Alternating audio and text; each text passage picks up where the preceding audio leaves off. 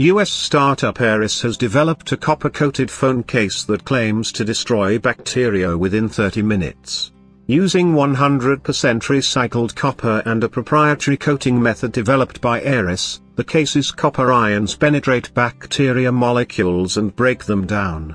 The startup has filed a patent for its copper coating technology.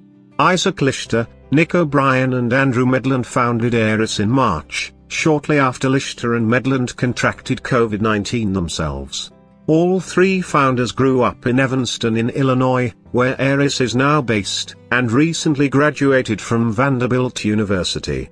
The founders prototyped and 3D printed their first few cases in their garage.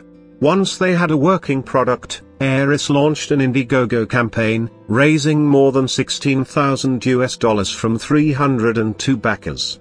In addition to the Indiegogo, Aeris has also raised funding from angel investors in the high five figures. Now, the startup is manufacturing its cases in California and has sold about 2,000 units, as well as donated hundreds more to local healthcare organizations, including Lenox Hill Hospital in New York and North Shore University Health System in Evanston. Aeris cases come in several iPhone and Galaxy models and cost $39. As Aeris grows its business, the founders are looking for ways to make it sustainable even after the COVID crisis is over. Aeris plans to release other copper-coated products, which could include door handles, water bottles and wallets. Aeris is currently testing its copper solution in a trial for door handles on a major transit system in Canada.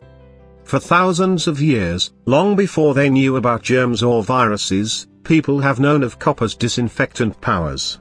The first recorded use of copper as an infection-killing agent comes from Smith's Papyrus, the oldest known medical document in history. The information therein has been ascribed to an Egyptian doctor circa 1700 BC but is based on information that dates back as far as 3200 BC. Egyptians designated the Ankh symbol, representing eternal life, to denote copper in hieroglyphs. As far back as 1600 BC, the Chinese used copper coins as medication to treat heart and stomach pain as well as bladder diseases. The seafaring Phoenicians inserted shavings from their bronze swords into battle wounds to prevent infection.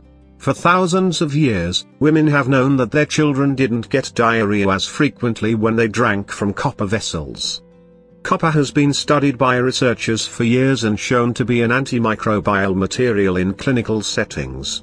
Copper has demonstrated its ability to eliminate pathogens, such as H1N1 and MERS, in minutes. Researchers reported last month that the novel coronavirus causing the COVID-19 pandemic survives for days on glass and stainless steel but dies within hours after landing on copper.